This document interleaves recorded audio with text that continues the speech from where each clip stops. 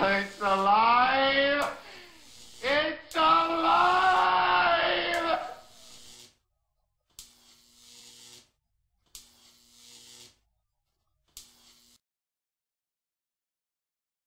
That is incredible bullshit. This is Artifacts of Mars. I'm trying to figure out what's going on here. This is Geology In. You would think they would know something about this subject, but they don't. And I'm trying to figure out what's going on here. I'm getting a little angry. And there is an abstract on this critter. Now, what you're seeing, they claim it's been frozen in amber for 100 million years. They claim it's an alien-looking insect. No, it isn't. I'll read what they say, and then we're going to talk about what this critter is. Around 100 million years ago, an alien-looking insect with a bizarre head and long legs likely crawled on trees in what is now Burma. The insect is so strange that researchers say it's not only a new species, but also belongs to its own scientific order. Well, it does belong to its own scientific order. I'll get to that. Living in the time of dinosaurs, the insect was tiny and wingless. Just two specimens of this new species exist, both of them preserved in Burmese amber. The strangest thing about this insect is that it looks so much like the way aliens are often portrayed.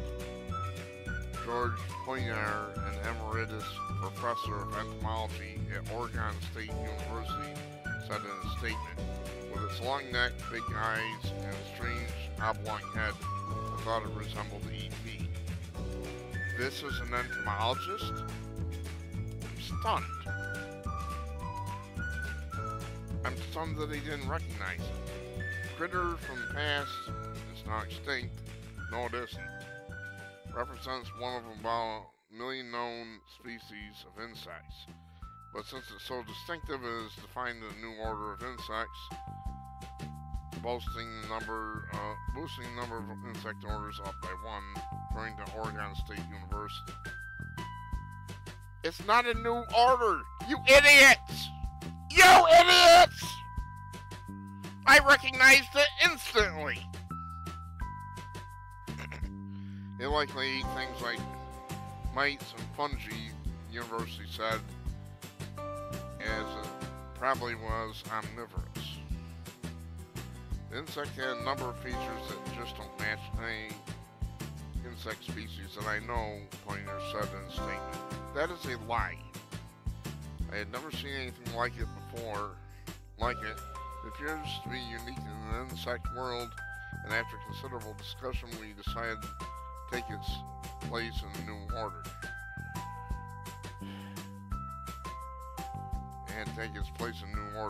It's not a new order of insects. You idiots! The order is called dermaptera! For crying out loud! I'm getting angry. Ultimately, what makes it strange to insects, triangular-shaped head with vertex on neck and alien-looking ball-shaped heads on the sides. Bull-shaped, sorry. It had neck glands that secreted what could have been a predator repelling a chemical. When I first saw this fossil, I could not believe my eyes, Pointer said in a video describing the discovery. I thought it to be an alien. No! No! You're supposed to be an entomologist! It's a... I'll show you in a minute. And here's the name they came up with that.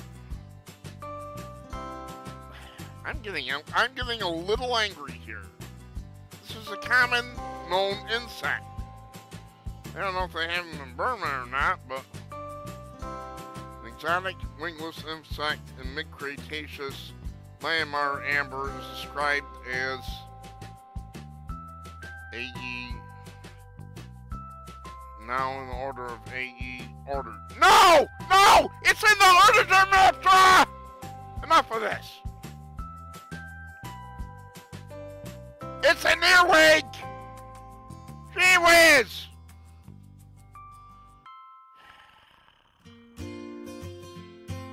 It's called an earwig. I'm sorry I'm yelling, but I'm getting a little angry at these people. Kingdom Animalia, phylum Arthropoda, subphylum Hexapoda, class Insecta, order Dermaptera. It's an earwig! What is wrong with you people? Pictures on its rear end are there for copulation, by the way. They're not for defense, they're for sex. I can't believe this.